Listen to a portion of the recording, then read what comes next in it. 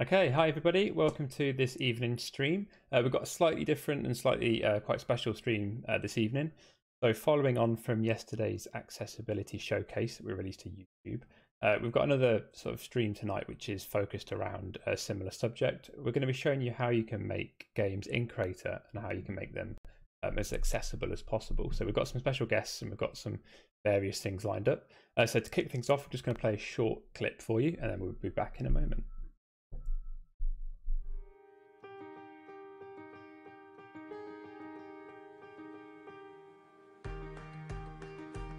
Nobody likes being left out.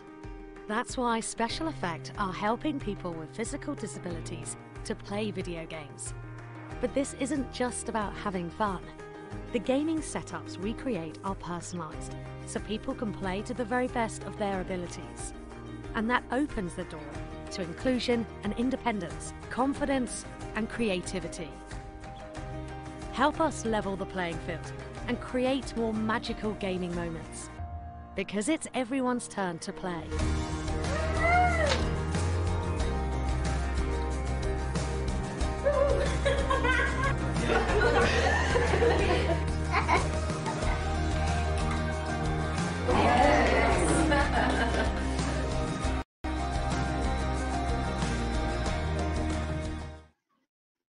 Okay, so to take the first part of this stream, I'm going to introduce you to Nat, who's our brand and marketing director. So Nat, if you want to say hi. Hi there, hi everybody, thanks for tuning in. Okay, and I guess over to you, Nat. Yeah, so as Russ said, we've got some really special guests this evening, and hopefully you'll have been as impressed as we always are whenever we see special effects work in action from that video. So we're delighted to welcome Becky Frost this evening from SpecialEffect. Say hi, Becky. Hi everyone. And also Kirsty McNaught, who hopefully if you've seen our accessibility video yesterday, you will have heard her. She is our accessibility consultant on the game. Hi there, everyone. So we thought we'd have a little bit of a look at accessibility in games, and one of the things that we're super passionate about at Unit 2 is making game creation open to absolutely everybody, and that's not just about ages and ability levels and experience, although that's super important too. It's also absolutely about people with all kinds of different disabilities or challenges, or anybody that finds it difficult to engage with this kind of technology. So Becky, you're the best person to kick off on this front. Do you want to tell us a little bit more about SpecialEffect and all the work that you do to make this kind of thing possible for people? I would love to. Thank you so much. Yeah, hi. My name is Becky. I work for SpecialEffect. I handle the community events and the volunteer management side of things at the charity. But SpecialEffect is a UK-based charity who help people with physical disabilities to play video games, in a nutshell. Yeah. And you do an incredible job at it too. For anybody that wants to participate in helping SpecialEffect out more, you'll notice that there's a Just Giving link at the bottom of the screen. We're going to leave that up all evening, and it'd be great if you're able to share a few pennies with them to help them out. That would be amazing. So Becky, it's obviously been quite a difficult time for you guys. How have you coped with adapting to lockdown and still being able to support people? Great question. Yeah, it's been quite a challenging time for the charity. I've got to say though, I think our service delivery teams and our fundraising team have adapted incredibly well, if I do say so, in such a short amount of time to a very quickly changing situation. But we are very much still open for business. We're taking on new referrals and helping the people that we were previously helping before lockdown through remote calls. So the team who handle what we normally do, which is we'd normally go out and visit people in their homes and do an assessment to find out what kind of movement they have, what's stopping them from being able to play the video games that they want to play, and then the team would create a setup just for them to kind of help them to play in any way that they can. I'm so distracted by all the cool stuff that's going on the screen right now. Yeah, the team would set that up for them, face to face, and help get that going. So obviously, what we're having to do now is rely very much on video calls, Skype, Teams, Zoom, any way that we can connect with people, and sending stuff out to them, and talking either them or their carer through setting the system up. And then when lockdown is over and it's safe to do so, we'll go back to them and do sort of in-person visits again, and make sure everything's still set up. So it's been quite a time. Yeah, it has. I think what's brilliant about a lot of the work that you do is that it's never just sort of one visit to set up. You know, that you always go back and you adapt things, because a lot of the people that you work with have sort of changing conditions and changing needs. Yes, very much so. So our service is very much a lifelong service. We'll never, you know, set someone up with FIFA 2014 and then say, right, that's it. All right, carry on with that for the rest of the time. Taste in games change, new games come out, conditions change, as you say. They worsen over time, or better, or just change over time. So yeah, we do repeat visits to people.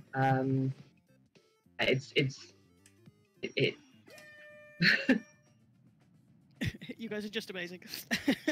Oh. So Kirsty, you've supported SpecialEffect for a long time, haven't you? Do you want to give us a little bit of a sense of how you first got involved with them? Yeah, so I used to work in tech, in computer vision, robotics, that kind of thing, and I was looking for an opportunity to use those kind of technology skills for something a little more meaningful, and it started out very much as a side project. I got chatting to them a few years ago, and they were very keen to look at eye gaze technology. And in particular, they had a few people who really wanted to be playing Minecraft. So I worked with them for a while on developing a product called EyeMine, which lets you play Minecraft using entirely eye control and nothing else. And then that's kind of led on to an ongoing relationship. I've worked on quite a few projects with them, and to this day. Yeah, the Minecraft thing's astonishing. I think you see the complexity of something like Minecraft, and you see how young people engage with it, to then see the same young people doing it just with eye control is just astonishing. So yeah, and it's a really interesting game as well, because you can approach it on many different levels. So we have EyeMine users who use eye control and build really elaborate stuff, kind of really expert Minecraft users. And you also have people who maybe struggle a bit with eye gaze and access it on a more basic level of just exploring a world independently. Like you get so much value just from being able to run around and find some pigs to kill, and then you can learn and adapt and build up your skills over time. Yeah. And Becky, you've kind of know when you quite often go to games events and shows when they're happening. Sadly, not likely to be anymore this year. But I know I've kind of played a couple of times at your booth that shows eye gaze attached to a VR headset. That was an astonishing experience. Can you tell us about some of the stuff you've done in that? Absolutely. EyeMine is one of my favorite things to demo. It's really fantastic being at an event and seeing kids running up to the stand, their faces just lit up because they've seen Minecraft and it's one of their favorite things in the world, and then me to explain what SpecialEffect is and what we're here for, and how people can interact with that demo. And then like it just sinking in that, oh, I can play this with my eyes. What? It's amazing. I often like introduce it to people and sort of say, oh yeah, a lady called Kirsty that we work with made this. She's a wizard, because I have no idea how you do it, Kirsty. I can only assume it's some kind of magic.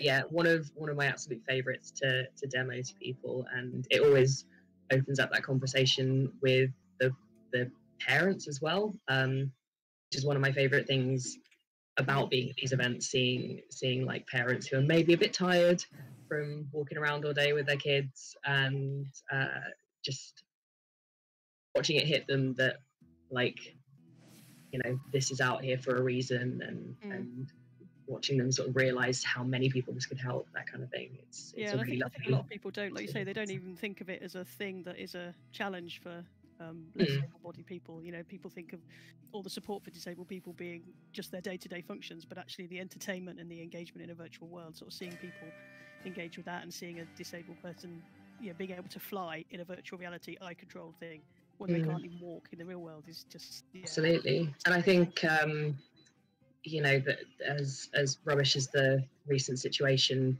has been with lockdown, I think that people realizing how important entertainment and gaming and being able to access technology is just generally for your well-being. Absolutely, yeah. I think it's given people a bit of a different perspective on it. Yeah, sure. So obviously one of the things that's been affected for you, as well as like all most charities, is that the sort of bottom's fallen out of your kind of summer fundraising activities. There's always a ton of people that do marathons and 10Ks and all sorts of bits and pieces that are now all cancelled. So how are you and your supporters adapting? Again, like so proud to see the amazing stuff that a lot of our supporters are coming out with. One of our big sort of summer fundraisers would have been the London 10K, the British 10K, which unfortunately has been cancelled now. But we've set that up as a virtual 10K, so people can run in their neighbourhood, run in their home. We had a chap in a powered wheelchair do several laps of his front hall, just up and down, and complete a 5K that way. So there's so many like little things going on. One of my colleagues, Tom, did the 2.6 challenge. Did a load of like physical challenges dressed as a duck. I was going to say he was wearing an interesting costume through all those, wasn't he? Yeah. He just had the duck costume. That was a thing that he had. Someone else, I forgot their name. Hang on, let me find their name. Elaine. There was a lady called Elaine who was going to be doing a Rat Race Dirty Weekend obstacle race, and that was cancelled. So she set up the obstacles, like, or the equivalent of, in her back garden, and did the whole thing anyway. Yeah, so there's so much stuff going on. I'm gonna forget some people, but So how can people watching support you during these times in particular? Well, I mean, if people are able to, as you said just earlier, there's the You're Just Giving link, which is justgiving.com/SpecialEffect, which is on the screen right now, I believe. So yeah, if people can donate in that way, if people want to get involved with the virtual 10K that we're doing, you can head to the website, which you've probably got on screen as well, but is specialeffect.org.uk. And yeah, there's a tab called Get Involved, which will have all of our current events on that people can get involved with. I'd really urge everybody to check out what these guys are doing. You know, as Becky said, we're all really beginning to appreciate the need for entertainment and relaxation and escaping into a virtual world more than ever right now. And so yeah, anything you can do to help support, even if it's just a retweet. I should probably declare an interest that I'm also a Special Effect ambassador, so I will wax lyrical about how amazing they are from now until the end of time. But hopefully we can do our part within Crayta to enable more people to play, and also hopefully ultimately enable more people to get involved in the creation experience as well. And we can perhaps talk about that more with Kirsty in a bit. Absolutely. I mean, we do have people who are doing like gaming marathons. There's a group called the Gaming for Others. A group called Gaming for Others who did a marathon over Easter for us, and I think they raised over $1,000. It's just like, so if you wanted to, you know, the people at home wanted to set up a fundraiser where they do, I don't know, 12 hours of game creation in Crayta, or a Crayta game jam, or, you know, it's there's so many different options. Sounds like a fine plan.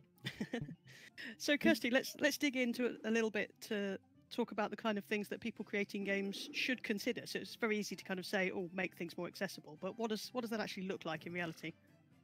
Yeah, so there's a whole host of things you can do, and depending what kind of disabilities you're designing for, that can obviously be very varied, but a good kind of high level perspective is to think about the information that your game is giving to a player and whether that's going to be accessible to all people. So think about whether Maybe there's some sound effects in your game that give the player hints about something dangerous that's happening. Can you accompany that with visual hints? Or if there's some visual information in the game, maybe you could have some audio effects or some vibration or something, some other sensory modality, so that all bases are covered. If somebody's got a visual impairment or is deaf, they can get the information they need to participate in the game fully.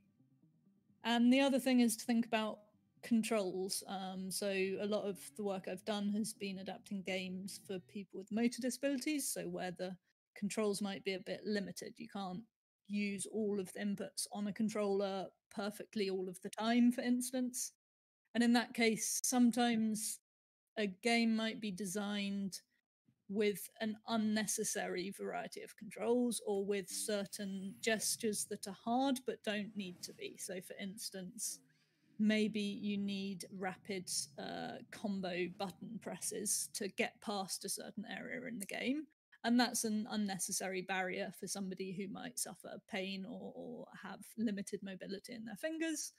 Or maybe you can reduce the number of controls that are required, so use the same control for different things in different contexts, or just make things a bit more forgiving so you don't have to be very accurate with pointer control. So what the guys are playing in the background is Crayta Sprint League, which is another one of our launch titles that one of our indie fund developers created. And the showcase for that actually went live a couple of hours ago, so you can check that out afterwards. But do you want to talk us through some of the accessibility work that the yourself and the developer did in that game in particular?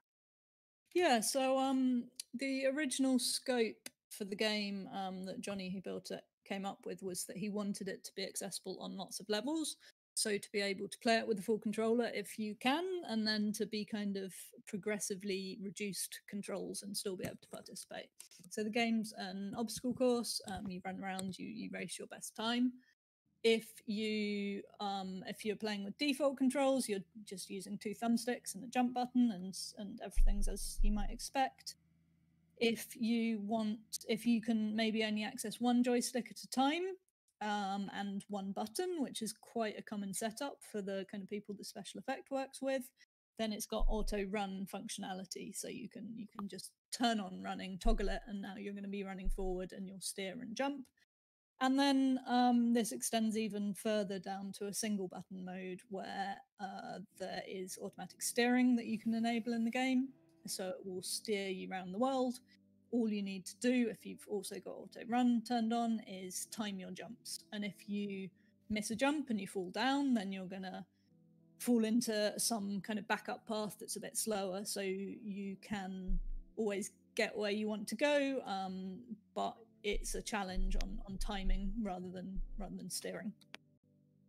On the surface, sounds kind of quite complicated technically, but it's actually simpler than it might appear, isn't it? How did you actually go about sorting that out within Crayta itself? So it's all of the auto steer functionalities using the Lua API. So there's an option in the API to override the player movement and looking directions. It is, for steering, it is actually quite complicated, quite a difficult problem to steer the player towards something but still have all of the natural dynamics of running and jumping, and you can't just teleport them to the place that you want them to be. But with a few algorithms from robotics, the kind of thing you'd use to steer a car, you can code that all up in Lua, and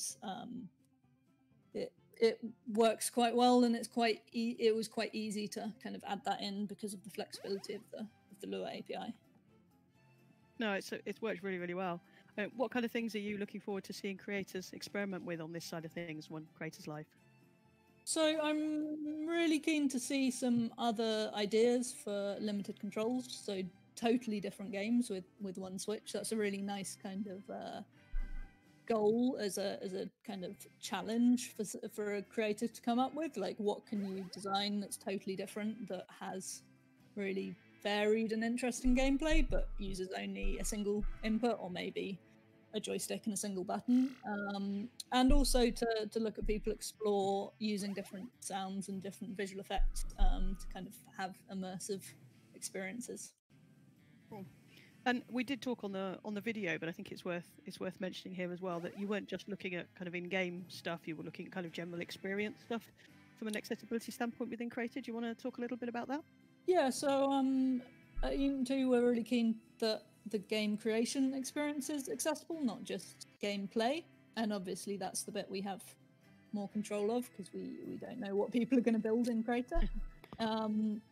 So we've implemented a few things within game to make sure, for instance, if you're using the editor to do advanced editing in the game, it's very adaptive for scaling the UI. So you can make the text really big if you're coding, or get bigger icons. The controls for both playing and editing, because it's all kind of the same engine. The controls are very flexible in terms of remapping, so you can set it up to whatever your requirements are. And there's a few other options that we might show later in the stream. Yeah, Russ, Adam, do you want to maybe kind of jump into the game now? So those of you that joined us on Tuesday night, you will see that the guys built an initial game. And we're actually going to take that game now, and Kirsty's going to advise Russ and Adam on actually what things can be adapted live in that game to make it more accessible.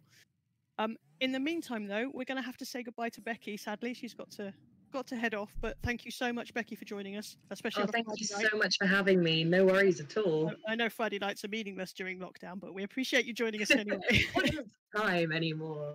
Exactly. No, this is the interesting part of the stream, like the part where Kirsty can like advise on the actual things that you can sort of tweak and change to make a game more accessible. Like, I'm really interested to see this part, so I will be watching in the background, don't worry. No worries. So yeah, thanks very much for joining us, and I'll drop out now and see everybody else in the chat, and I look forward to seeing what you guys come up with. Okay. Back over to you, Russ. Yeah. Brilliant. Okay, thank you very much, Becky. Thanks, Nat. Okay, yes, that's super interesting. I was just like running through the game, just really sort of really interested in everything that was being said. So yeah, that's really great stuff. So as Nat said, we're going to jump in now to the game that we made on Tuesday, our sort of quick puzzle game. I think Kirsty's just going to give us some pointers and just talk us through various things that we can do, try and sort of bring it up to a slightly more accessible gameplay style. So perhaps what might make sense first is if we just do a quick preview, the three of us, and maybe sort of talk through your thoughts, Kirsty, as we play along, and then we can come back and try and fix some of those things. Yeah, sounds good. Okay, so I'm just going to press F5 now, and we'll go into the preview mode. So yeah, if you'd like to just talk us through sort of your first thoughts in this initial area. Yeah, so here you play it through, so you've got to press that button, haven't you? And then you've got to pick up a thing and move it along. So this is a good opportunity to talk about controls. Firstly, it would be kind of nice to have some prompts that tell us what the controls are. Mm-hmm. I think, is it A to interact? I think it's right? X on a controller, yes. I play on PC normally. So to get that to spawn, I had to press quite a small target, and my thumbs aren't particularly great with the controller because I play on PC. If there was any way we could kind of make that a bit more forgiving, so with some kind of trigger volume or something, that would be nice, so I don't have to get super close and accurate. Yeah, okay. And then how do I pick this up? Is it trigger? Yes, yeah, so you have to hold down the trigger to keep it picked up. So I hold that down, and so at this point I'm having to both hold down a control but also use my other controls to walk. So some people would find this quite difficult, either if they're using kind of the same hand for different controls and can't do them simultaneously, or if just holding down a control is painful or difficult. So if there was any way that could just be a toggle, I think the gameplay would be exactly the same, but you'd just click to hold and then click to let go. Yeah, okay. Yeah, that should be straightforward enough. I could have a look at that. Good. I noticed the lights on the door, it was red and then it went green. That kind of is something that I immediately think, oh, red-green, that's a colorblind issue. Some people won't be able to tell the difference between red and green there. But in this case, you've got a door opening and you've got audio effects. So as I mentioned earlier, if you've got information in one form, so long as you're backing it up with information in other forms, then that's okay. So that's not a concern in this case, but something to kind of Right. think Okay. about. Yeah. So if that light was by itself in isolation and was telling you something somewhere else in the level had opened, but you couldn't actually see the door, that would probably be a problem at that point. Exactly. And maybe in that case, you could try different colors, but it's always difficult to find colors alone that work for everyone. So maybe you could think about like a slight flicker on the light when it's green, or something that's, or a bigger radius when it changes, just something else other than color in the information. So what have we got here? I've got to get that with my thumb control. I've got to put that. Okay, so I've picked up a blue block and I've got to put it on a blue thing here. Yep. And again, think about color here. Blue and red aren't a terrible combination, so I think that is okay for many forms of color blindness, but it's a very similar color, like the same kind of saturation or darkness. I had a quick look at this earlier just in grayscale, which is a good kind of proxy for take away all color information, and you can't tell the difference. So right, okay. Maybe if there's any way we can make these distinct in a different way, that would be nice. So that could be perhaps altering the shape of them slightly, or giving them actual a visual difference rather than just relying on that color difference. Yeah, exactly. Yeah, that's a good idea. Okay, yeah, that should be straightforward enough. You guys need to help me press these buttons. Okay, oh yeah, sorry. We're just kind of watching you go through. Okay, Kirsty, we get it. They're too small. Okay. It's always helpful for me that I normally play on PC, so when I hold the controller in my hand, it's a good simulation of slightly reduced controls. Right, yeah, I see. That's my excuse anyway. Yeah, no, I'm much more a controller person, so I always default to that. Oh wait, sorry, someone's already done that. Cool. No, so here the idea is we have to put this cube through the door. Okay, which again I guess is okay given that the light's changing, but we see the door changing, going up and down at the same time. So exactly. So that kind of works out. Yeah. Are you leaving me to do it? No, I'll come and do it. Okay.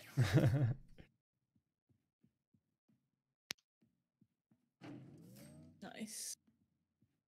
Okay, so something here that isn't a serious problem, but just something that kind of comes to mind is this is the one bit of the level where maybe you think you might need to jump up. If say you'd put the block really far at the back over here on the end of the window. Okay. And you were playing with limited controls in terms of a joystick, you might struggle to kind of get your crosshair over it. Again, in this case, I think it's fine. But I've seen quite a few games sometimes where there's just one bit of the map that you can't get to unless you jump, but jumping isn't necessary in any other situation. So just think about what the controls are that you need. Yeah, so some little steps on that perhaps, or just something like that might help eradicate that issue entirely. Okay. Exactly. And it's not in this case, not many people are gonna be in that situation, but you might as well get rid of that barrier in case some people are. Yeah. Okay. Yeah. And I think we've got kind of similar mechanics here, just with this new sort of slightly more technical logic gates placed in. Is there anything? Are we doing any visual interpretation of those logic gates? If there were other ones, I think it's just it gets lit up and that is bright. Yeah, I think you made there's a NOT gate, isn't there, as well, Adam? I think you made that look slightly different, but again, it's not a huge difference. Yeah, on Tuesday's stream, we didn't quite get time to fit that in. Whoops, I've just knocked the block off. I didn't quite get time to fit in the NOT gate as well, but it looks quite similar. So I think one important thing would be clearly giving them some visual differentiation so that you can very clearly see which one's an AND gate and which one's a NOT gate. Yeah, that sounds good. Okay, cool. And then just this little party room at the end I made earlier just to wrap it up. And again, just spawns various things to sort of play with and throw around. But yeah, that brings us to the end of that. So, okay, cool. So we've probably, let's jump back to the editor side of it now, and we'll perhaps start putting some of those things to action. The first thing I think I might take a look at is getting the gun to work on that sort of toggle, as you said. Oh, yeah, that would be good. Yeah, Adam, which bits would you like to look at? So I know it was a smaller point, but I think I'm going to start adding some steps into that point where we have to jump so that jumping isn't needed. And Okay. in fact, I think I'll turn off jumping on players entirely so that no one feels like they've got any sort of different controls, because jumping's not necessary for this game. Yeah, okay. Yeah, that should work. Cool. So what I'll do is I will open the physics gun script and have a little look at this. So I don't know if you want to join me in this script, Kirsty. Come and have a little look. Yep, I'll jump in.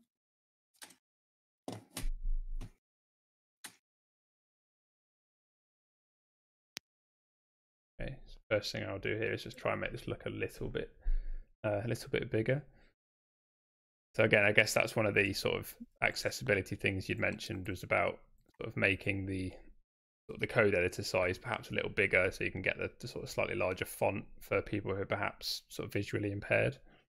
Yep, exactly. So yeah, you can both scroll, zoom in just in the editor itself, but you can also scale the UI all around if you need that as well. Cool. Okay, so the weapon, the way it currently works is we have to hold down a trigger, and so your notes are, you think it'd be better if it was perhaps I could move it to a button press instead, so one of the face buttons on the controller, so perhaps the B button, and then also make it so it toggles. So that kind of completely removes the need to use a trigger at all. If that helps. I think it would be alright if it was a trigger with a toggle. Okay. Because players can adapt their controls as well. They could swap out if they wanted face buttons instead. That would be okay. Okay, sure. So what I can do is, in this script, we've got a couple of entry points for on press and on released. So all I should really need to do is just move this logic from the on release part, where we say when we release the secondary action to drop the item. It should just be a check here for if I've got an item, I'm going to drop it. If not, I'm going to try and collect it. So yeah, straightforward if statement. So if self collection item, so the collection item is one of my variables where I store the thing that I'm holding. If that's not equal to nil, then I should be able to just say drop item.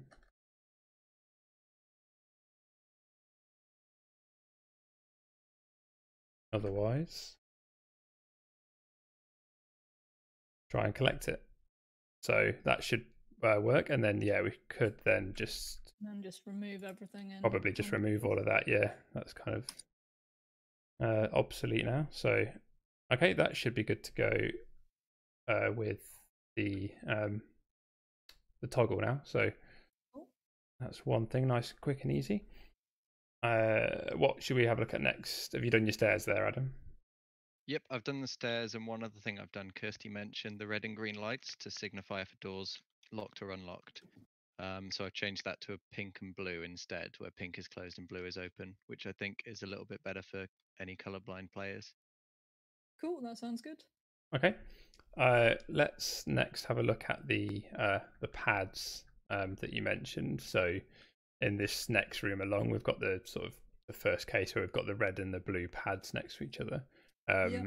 I guess going for any other two color combination might slightly improve it, but we still going to end up with the same problem in some cases.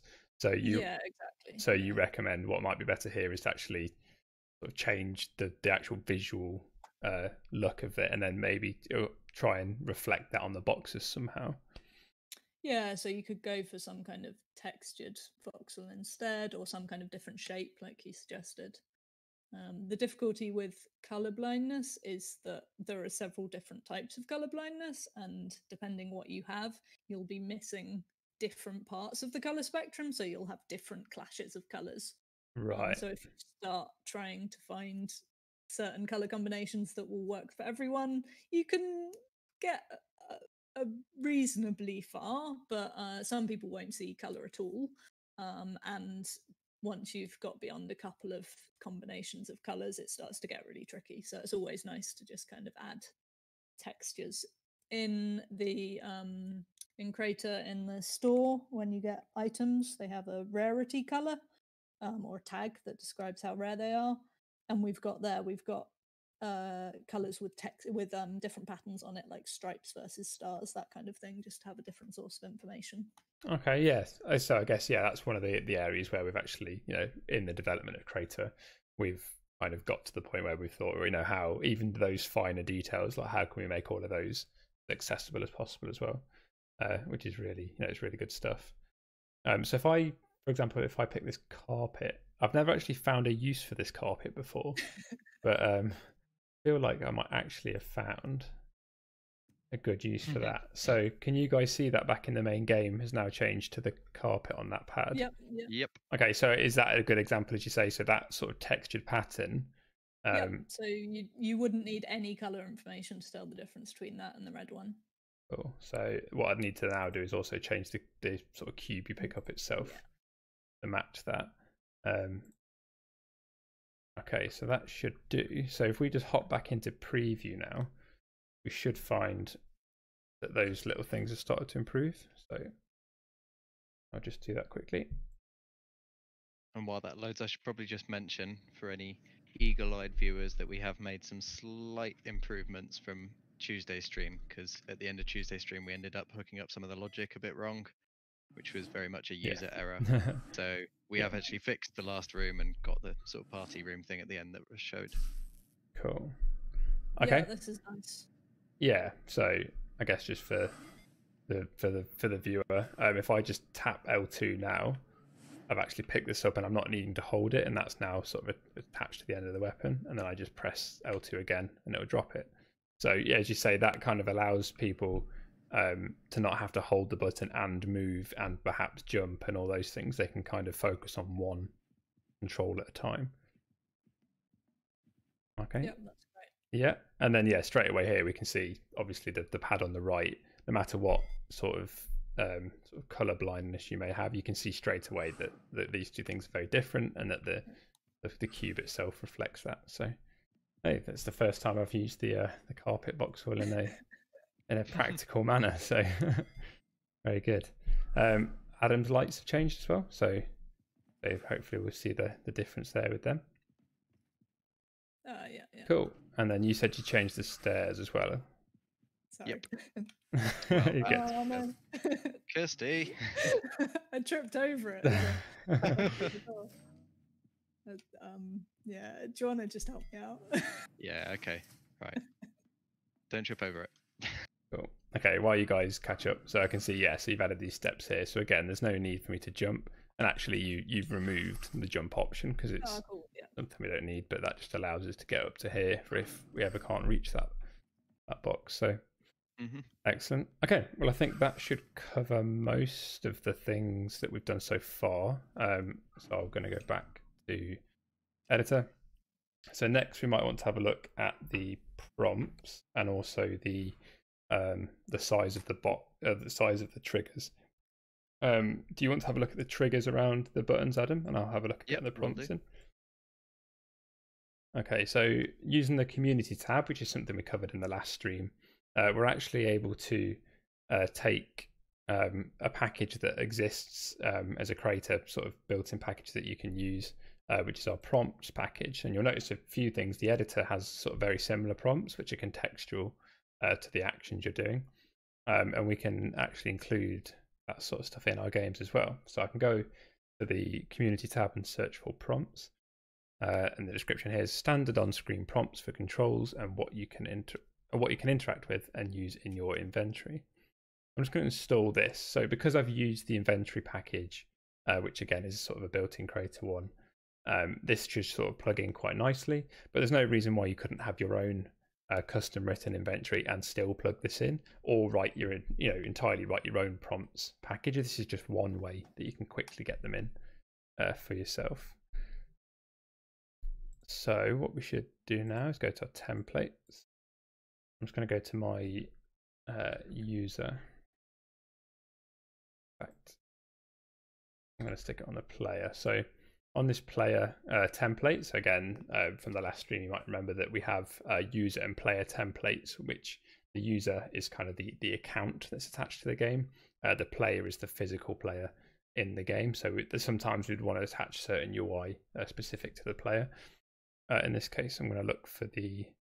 In fact, I'm going to go back to the packages and probably sitting just behind me on the stream. But there's a player prompts here that I can just drag onto the player. And then we get all these different options. And I'm just going to take a quick look at this script. And you can see it comes with all this sort of predetermined logic. And what that's going to do is give us the prompts that appear on screen. So it will build up a sort of a Lua table of different prompts, and then we can have certain entities within the world advise that bit of UI as to what's going to happen. So that's where we can build in the sort of contextual side of things. So for that, I'm going to need to go to my physics gun script again.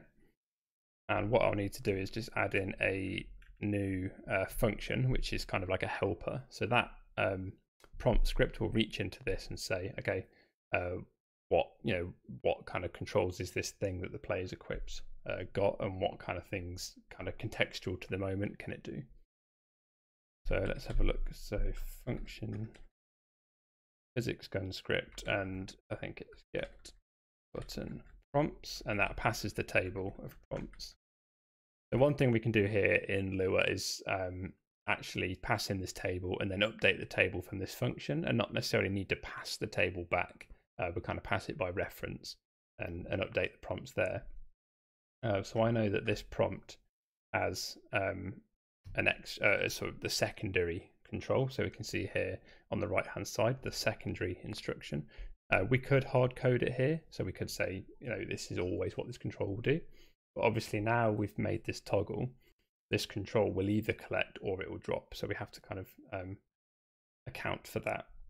But we'll do the sort of straightforward example first. So we'll say prompts dot secondary equals, so the prompt itself. So we're going to get this from a property, so we'll write that in a second. So we'll say self.properties collection message.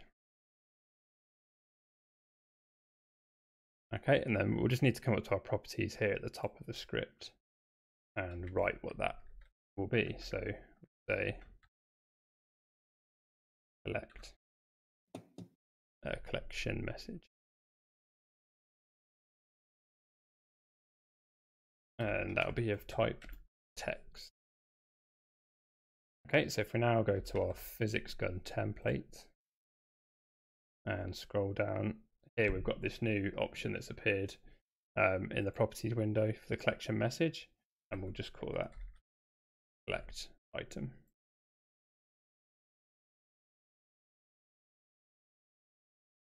Okay, I think I need to also add this here on the user, so we see that these prompts now appear on screen. These are the things that are gonna sort of the way we'll see them, and these will contextually change depending on what's going on. How are you getting on, Adam, with your trigger boxes? Yeah, pretty good. It should work. We'll try and test it in the game, but I've also added a little bit of animation to the button, which will be quite subtle, but just so you can see it push down when you interact with it for a bit more feedback to the player. Okay, nice. I'm looking at adding a subtle effect to it as well, so there's a bit more visual feedback. Okay. I think it already plays a sound, so there's already a bit of audible feedback, but I'll check that as well. Okay, cool. And that that animation is one of the built-in animations, is it? Yeah, so if you just look at the button mesh, you can see it has a couple of animations built in, and you literally just call self get entity play animation, and you pass the string of the animation name. Cool. Okay, yeah, so I can see it's got a deactivate and an activate. So yeah, okay, nice. Okay, let's give this a go. So hopefully I've done all that correct.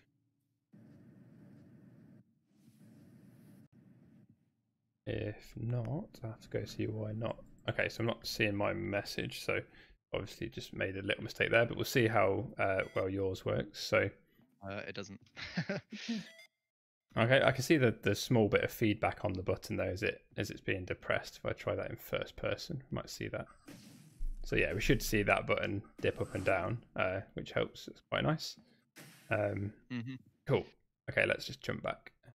Look at what's going on there. I think the triggers aren't interactable, and I wasn't sure, so I'll maybe change that for a bigger mesh or a voxel mesh or something, so we can adjust the exact shape and size. Okay.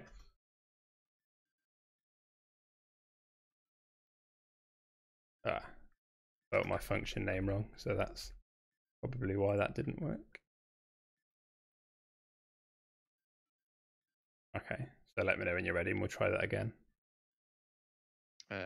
Yeah, 2 seconds. Well, 2 minutes. Sure. Okay.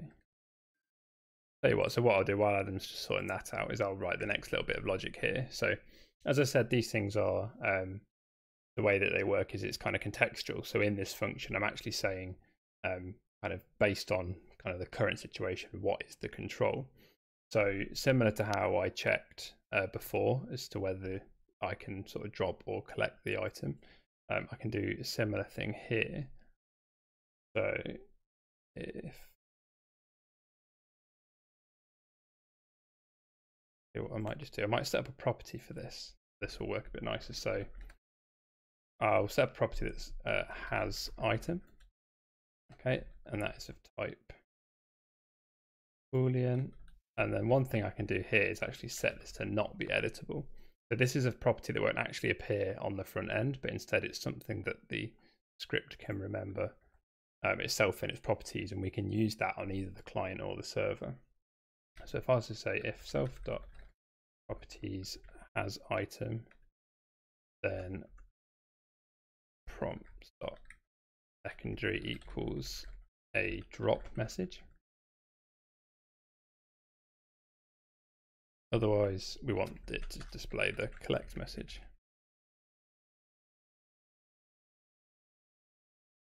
Okay, so I'm just going to write that here. Drop message.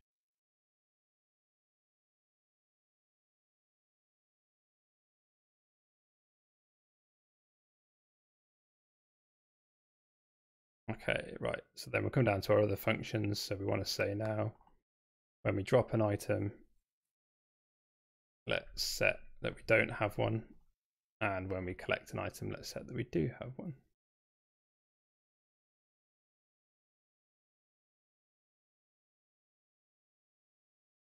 Okay, right. Nothing like a little bit of live coding. Okay, is there anything else that we've forgotten to cover there, do you think, Kirsty, or are we kind of on top of it at the moment? I think we're on top of it. It's looking good. Cool. Cool, I'm ready to go when you are, Russ. Okay, see if that works.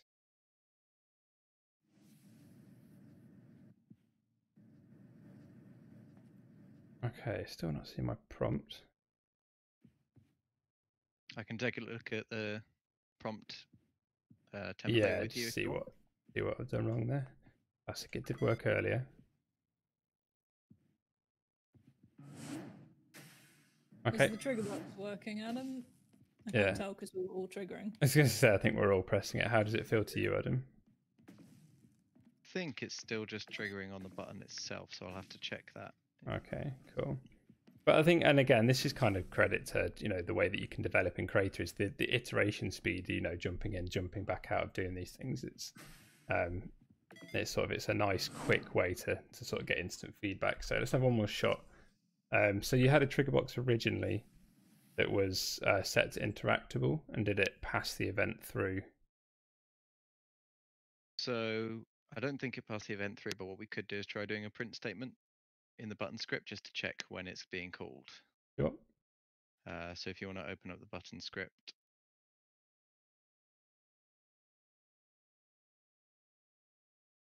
Okay, yeah, so I can see you've been pressed. So there we go. We'll just print out which player has pressed it once we get a press. So if you look under button, I've created a child call button area. And you'll see that that's got an on interact, which sends a message up to the button script using the event system. Okay. To call on interact on there. And what is the button area? Is that? So the button area is an invisible voxel mesh, so I could change the size and shape of it nice and easily. Okay. So if you just, there we Oh, go. I see. Right. So that should be what we're interacting with. Yeah. So it didn't seem to be working. I'm just wondering if maybe interaction doesn't get called if something's invisible. Yeah, potentially. So Which could be the case. yeah, I think you'd be better off with the trigger box, as we said there. Might be one thing there. Again, you know, the beauty of game development is there's so many different ways to achieve different things. It's just all about diving in and learning what works best. So I'm going to remove that original prompt override from the player in case that was getting in the way. So have a look here.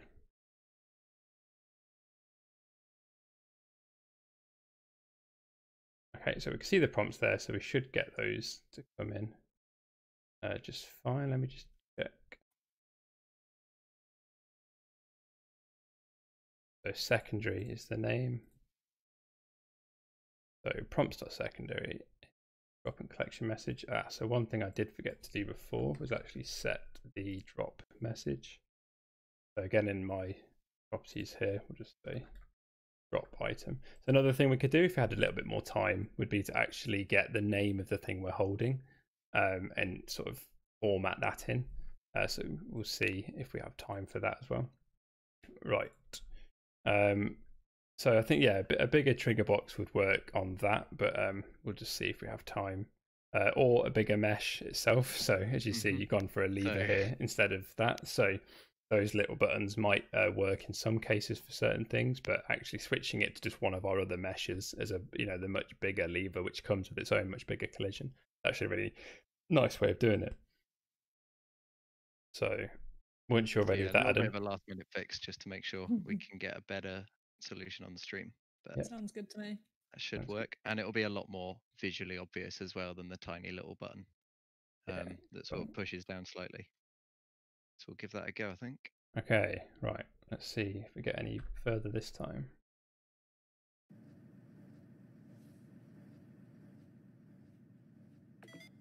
Yay, that looks a bit better actually. Yeah, so we've got sort of a much bigger area to interact with there, which is good.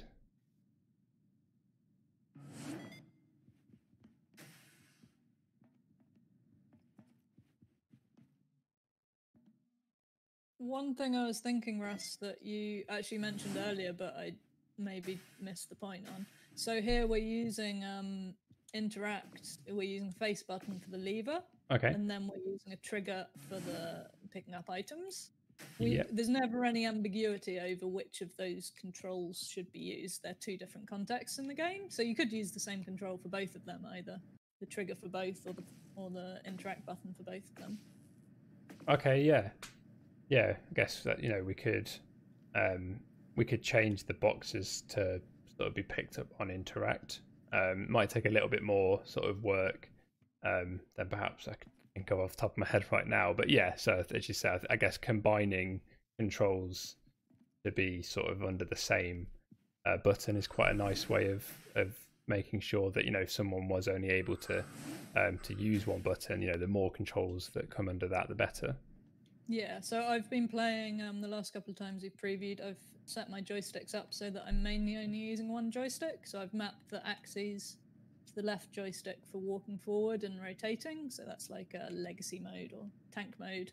Okay. And all I need to do at the beginning is to kind of look down slightly so that my crosshair is at a reasonable place for interacting with things. And then the rest of the game I can play with the joystick. And at the moment it's two buttons, so if we had one button for both actions, it would be a one joystick plus one button game, which would be really nice. Okay, well, let's just jump back actually, because that might be quite a quick thing I could do. Adam, do you want to have a quick look at these prompts and just see why they're not showing up? Yeah, I've got them on the user. Just double check that for me. And you've got them on the player as well. I did have them on the player, and I removed it from there in case I'd got it a bit mixed up.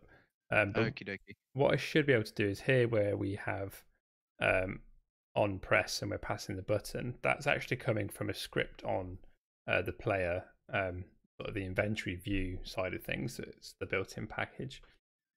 So I believe one of the things that this would pass is interact as a action. Let me just see if I can double check that, because that, as you say, that'd be a really nice way of making sure that the sort of, yeah, the fewer controls we need to use, the better. Okay, so that, yeah, comes from here. So this is actually an entry point in the API. So when a button is pressed, this is called kind of by the Crayta API. And then all we're doing here is passing whatever that button was to the held entity of the player. So in this case, it's the physics gun itself. So that should get called. I know another one we could maybe add, just in case it's not, is on interact. We're going to play interact with entity. That's actually, in fact, no, that's not right, because that's what you call on the thing you interact with. So, okay, let's see what gets passed through here. And again, I can use the console like Adam did before to just double check what this is. So let's just say inventory view on button pressed, and then we can output to the console what the button is. So, but I believe it could just be interact. So if we just change that string there to literally be interact, it should fire the same logic off when the interact button is pressed. Any ideas, Adam? I've been struggling to follow all the stuff you've been saying about what gets called where, to be honest. That's okay. Right, so we've got our prompt script here. I did have this working earlier. We'll give it one more go, but if not, you know, we kind of get the idea that there is a package here to be used, and we can see what those prompts are. I think it could be to do with the physics gun itself being quite an old script, but we send. I just want to check. You do have somewhere where you call the get button prompts from the physics script, yeah? Yes. Physics gun script. Yeah. Okay. So get button prompts. So I'm just looking here at where that's called, and we say inventory view script properties held entity, then to scripts. So I'm wondering if so I think the version of the inventory view script I'm using is a little bit older. I see. Russ, I think for button prompts without context, can we just add the text into the properties of the user prompts view? We probably could actually. Yeah, that would. Yeah, we could try that. So it doesn't give the context of what you're holding. No, that's right. Demonstrates stuff. It's the next best thing. Yeah, it is. So we've just moved it to interact, so it should be here. We just say, let's do collect / drop item. Okay, cool.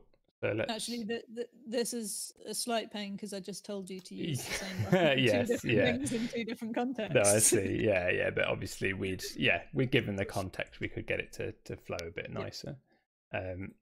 Okay, let's have a look and see if that gives us what we want.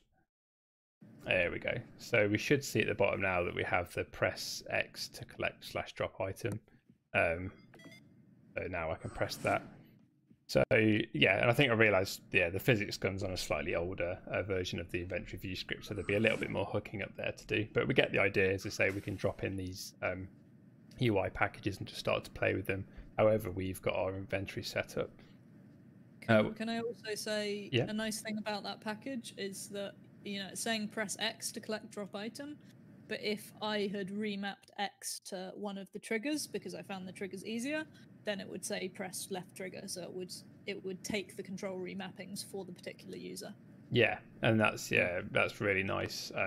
Really nice, easy way of doing it, but also it will kind of dynamically switch between keyboard and mouse. As soon as I pick up or start moving my mouse, or sort of on a keypad, we see that it now says press E to collect, because E is the interact key on a keyboard. But as soon as I go back to my controller, I get the X icon for the controller. So, you know, sort of dynamically jumps between the two, which again is just a nice touch just for people, you know, who might, you know, you have someone comes to help you with something. All the on-screen prompts will kind of move to their preferred control scheme, which is quite nice. Okay, yeah, so I think we've kind of made a few changes there pretty quickly. I think, yeah, with a little bit more time and a little bit more work, we get some of these prompts to be a bit more dynamic and give the player even more feedback. So was there anything else you thought of there, Kirsty, or do you think we've just about solved it now? We've probably covered all the things we've talked about. Excellent. Okay, all right then. Well, I think that's probably a good place to start wrapping this up. So thank you once again, Kirsty. That's been a really useful insight. I don't know if you'd had any sort of closing words that you wanted to say. Just that it's been really good to see what you've been able to achieve very quickly. So I think we've taken, although the changes were quite small, we've actually made a big difference in terms of the accessibility with limited controls and without affecting the gameplay in any way, I don't think. No, brilliant. Sorry, Okay. Russ, if I can just interject for a second. I'm Sure. not sure if we showed the accessibility menu with the colorblind controls, or did you already show that? We didn't show that straight away. Yeah, I could show that now, I suppose. Yeah. So yeah. So do you want to talk us through it, and I'll just guide yeah, to sure. So if you open up the main menu that you can access and go to the settings tab, you'll see there's a whole tab we've got there for accessibility options. And one of the options there is actually to simulate a few different types of color blindness. So you can change the colorblind mode through 3 different types, and you can also change the strength slider as well to simulate different severities of color blindness. Can I just interject slightly, Adam? Sorry.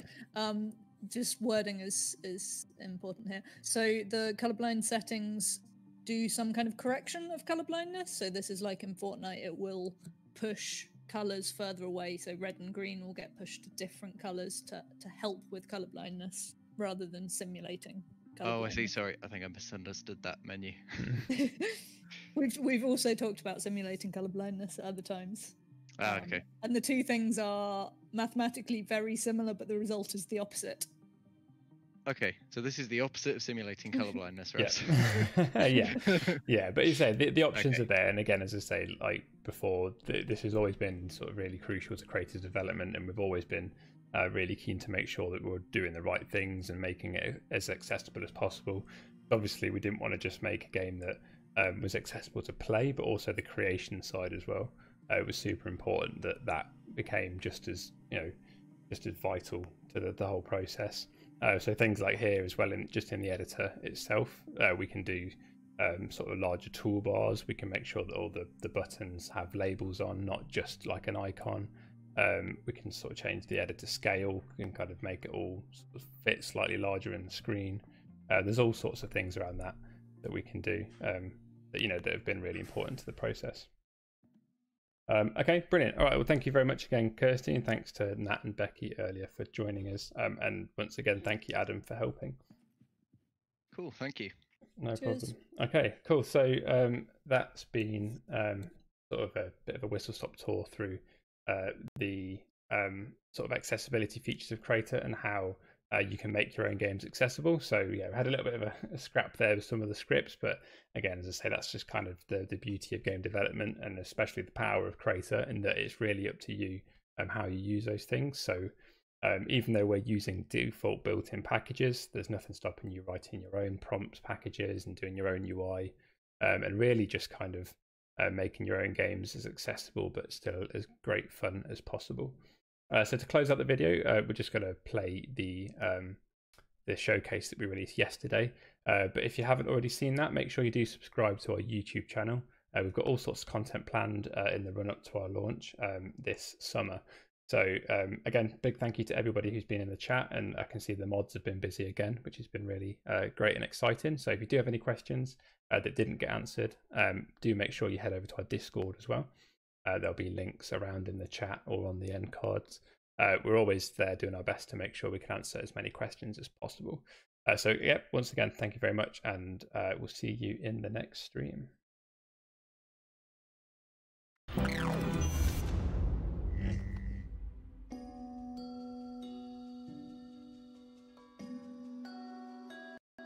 Hi everybody, thanks for joining us again on another of our behind the scenes videos for Crayta. Here at Unit 2 Games, we're really passionate about making games as accessible as possible. We've worked really hard to build a game that all experience and ability levels can enjoy playing and creating in, but we also want to do everything we can to open up the world of gaming even further to those who aren't always able to join in at all. So to celebrate this year's Global Accessibility Awareness Day, we're delighted to welcome Kirsty McNaught, our accessibility consultant, to explain why this area is so important for so many people and how she's helped us to build Crayta with accessibility needs in mind. Hi there, Kirsty, thanks for joining us. Do you want to introduce yourselves and tell us a little bit more about your experience and the kind of projects that you get involved with? Hi, thanks for having me. So I work as an technology consultant. I specialise in game accessibility, and in particular most of what I've done is on motor accessibility. So this is about how you might adapt gameplay to either a different input mode, so maybe someone's using eye control instead of a controller, or maybe just a limited subset of controls. So maybe somebody needs fewer switches or different adaptive switches to play the game. And thinking about how you might adapt a game and the mechanics and the control systems so that you can reach as many people as possible. I first got into game accessibility by doing some work with SpecialEffect, the leading disabled gaming charity in the UK, and I worked with them a few years ago to build an eye-controlled interface for Minecraft, so both adapting the game and adapting the control inputs so that you can play Minecraft using only your eyes. And since then I've worked further both in terms of eye gaze as an input, eye control for games, and also adapting games and making them as accessible as possible. So what's your involvement been so far with Crayta? So I've been working with Unit 2 in an advisory role from quite early on in the project, advising on both the accessibility of Creative Game Engine and any games that will be available on Crayta at launch. So my input mainly goes in via the UX side of the team, because accessibility is quite a big part of user experience design. Great, and how did you get involved with Creative Sprint League? So that's one of our indie funder games that's actually included some accessibility functions. Yeah, so when the Indie Fund call was put out, Johnny put forward this proposal for Creative Sprint League, and he specifically talked about accessibility and wanting a game that could naturally target different levels of input restriction. So maybe some people would be playing with a full controller, but some people might only be able to do one joystick and a switch as well, or maybe someone wants to play with a single switch. And I was really excited to see what Johnny was envisioning doing within Crayta. I was already aware of Johnny's previous project, the Bubbles the Cat platformer, which is a fantastic showcase of how you can make a really engaging and rich game with interesting gameplay, but with really limited input restrictions, so it's a single switch platformer.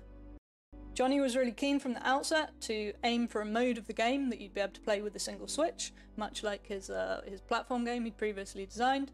So while Johnny was working in Crayta and building these lovely levels and doing all the level design, I looked at implementing a steering control algorithm, so allowing the player to be automatically steered towards or along a path defined in the environment, so that they could play the game using only a single switch for jumping. And one of the nice things about Johnny's game is that, and the level design around that, is that there's a lot of different options. Maybe you're going through a particular path in the level and you miss the jump, and now you've got to find a different route.